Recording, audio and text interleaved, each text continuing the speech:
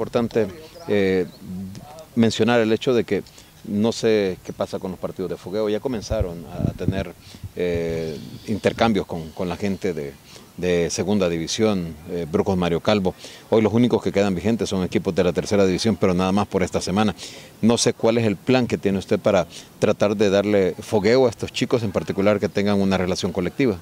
Sí, bueno, hay un plan que se va a desarrollar esta semana.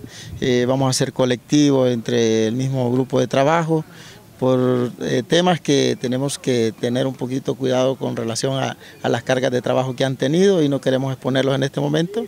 Sin embargo, sí, ya tenemos nosotros ahí juegos internacionales, ya prácticamente un 80-90% de posibilidades para salir del país o en su caso, pues jugar aquí en El Salvador. Ya la dinámica de trabajo sigue dando frutos por el hecho de que ya estamos completando casi la nómina y creo contento con el grupo para poder definir esa nómina que al final pues ya por ahí nos están pidiendo, que va a ser prácticamente la primera semana del mes de junio. ¿Cuándo se podrían conocer, oficializar estos juegos y contra cuáles rivales? Sí, tenemos el caso de Nicaragua, que vamos a devolver la visita, y por ahí pues ya tenemos prácticamente en un momento ya casi fijo el juego contra Honduras que se va a desarrollar. Solo estamos determinando si se va a jugar en Honduras o lo hacemos aquí en el país, pero yo creo que ya es casi un 90-80% de posibilidades de que sí vamos a jugar contra Honduras también. Hay que reconocer que a partir de este momento tiene el grueso de la convocatoria.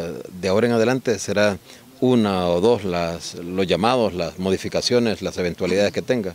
Sí, de hecho creo que ya es un poquito difícil poder convocar jugadores que estuvieron ya en anteriores convocatorias, porque ya prácticamente tenemos que ir depurando poco a poco el grupo para no darles expectativas a jugadores que no los vamos a tener. Sin embargo, queremos ser nosotros muy respetuosos con relación a quiénes son los jugadores que se quedan y quiénes son los que lo van a seguir.